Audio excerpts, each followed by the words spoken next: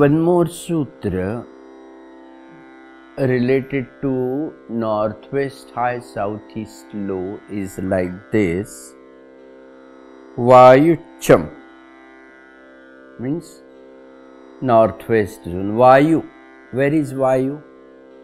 Vayu is in northwest direction. So Vayu Ucham.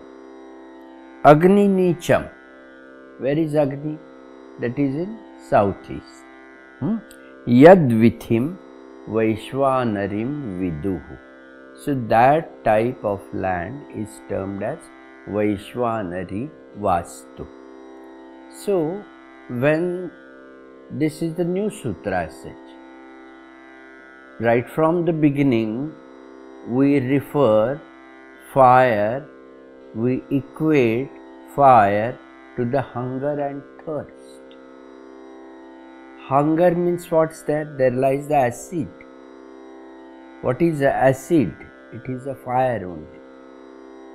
And comprehensively we see that hunger is not just a physical hunger. Thirst is not just a physical thirst.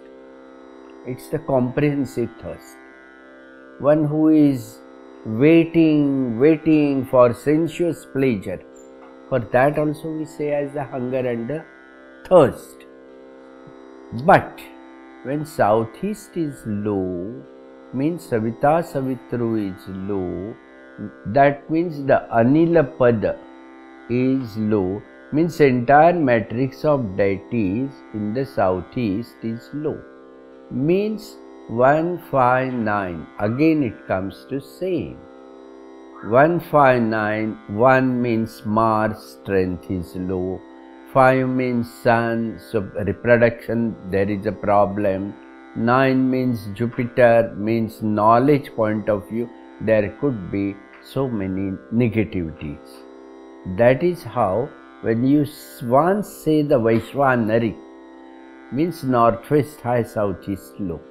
In that case, all these faults related to planets and their vibrations automatically get experienced by all those who are staying in that house.